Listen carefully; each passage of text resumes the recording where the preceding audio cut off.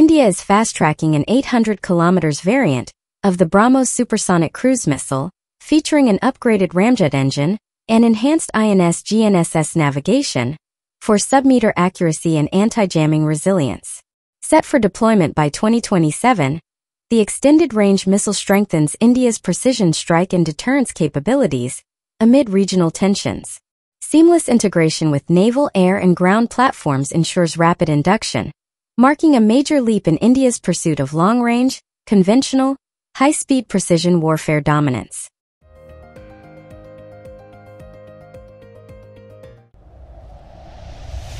DRDO is upgrading the Astra MkII BVR missile from 160 km to plus 200 km by refining its dual-pulse rocket motor and using trajectory shaping or lofting, which allows the missile to cruise in a fuel-conserving ballistic arc during mid-course flight before reigniting for a terminal sprint. Trials at Chandipur are underway. Production could start mid-2026 with operational induction by 2027. About 700 missiles are planned for Su-30 MkIIs and Tejas MkIIA, led by BDL, and a 50-plus partner domestic supply chain. A triple-pulse MkIII concept, with a range over 300 kilometers, is being explored but may take longer.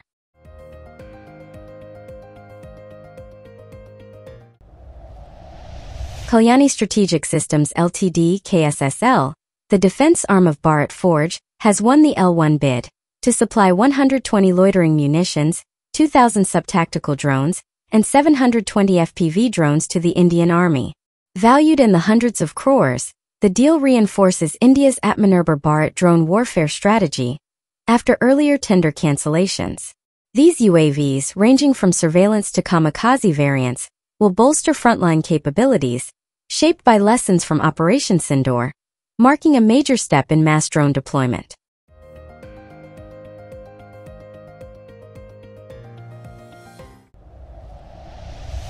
Astra MkIII is India's next-gen BVR air-to-air missile, using a solid-fuel duct ramjet or SFDR to reach 350 kilometers and Mach 4.5. Weighing 220 kilograms and 4 m long, it features a gallium nitride AESA seeker, lock-on after-launch, mid-course data link and improved electronic countermeasure for resilient targeting. Ground tests cleared propulsion and seeker. Live-fire trials start late 2025. DRDO and industry aim for production approval by 2028, squadron deliveries around 2030, integrated on Su-30 MkII and Tejas MkII.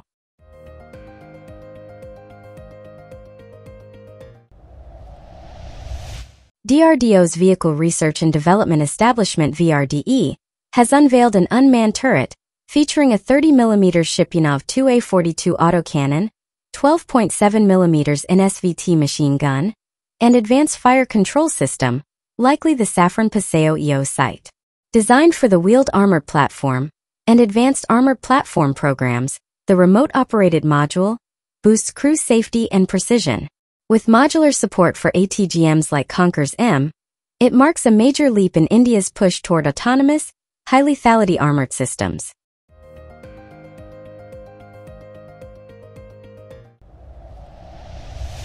DRDO is developing a compact radio frequency, system-on-chip-based radar warning receiver processing unit to enhance India's electronic warfare capabilities.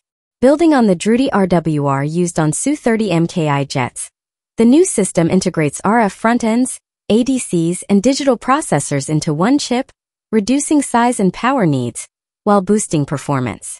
Featuring real-time threat detection, software-defined adaptability, and platform scalability, it aims for trials by 2027 and operational deployment by 2030.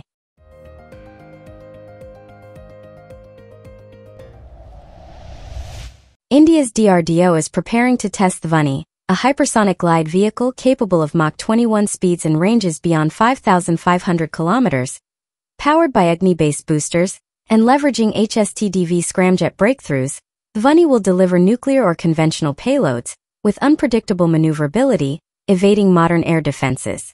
Expected to debut by late 2025 and reach operational readiness by 2028, this program positions India among global hypersonic powers, significantly strengthening deterrence against China and Pakistan, while boosting indigenous aerospace innovation.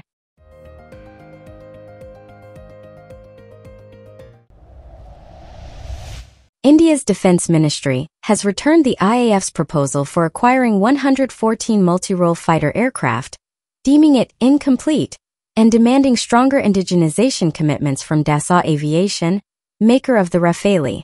The government insists that over 75% of production occur in India, potentially through a Dassault HAL or Tata partnership, with a new assembly line. While 20 to 30 jets may arrive in flyaway condition, the rest must be locally built to boost defense manufacturing under Atmanirbhar Bharat, channeling Rs 50,000 crore into aerospace MSMEs, and establishing India as a key Rafale production hub.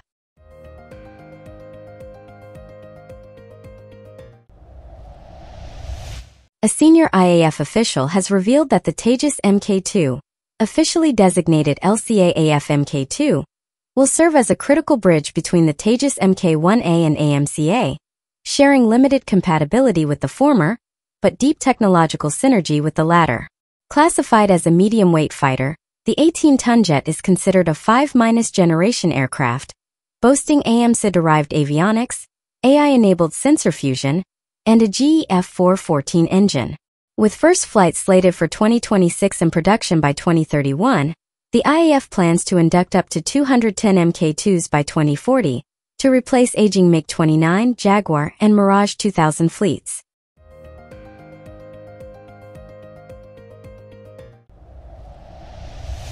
Air Chief Marshal AP Singh has confirmed the IAF's full backing for DRDO's GHATAAK UCAV, as efforts accelerate to secure Cabinet Committee on Security approval for an initial $500 million funding round by March 2026. Developed by ADE under DRDO, the 13-ton stealth combat drone, powered by a 49 kN Kaveri derivative engine, will feature internal weapon bays, a 1,000 km combat radius and manned-unmanned teaming capability, with Su-30 MkIIs and Tejas jets. With 150 units planned, GHATAAK will serve as a cost-effective loyal wingman, ahead of AMCA MkII's induction.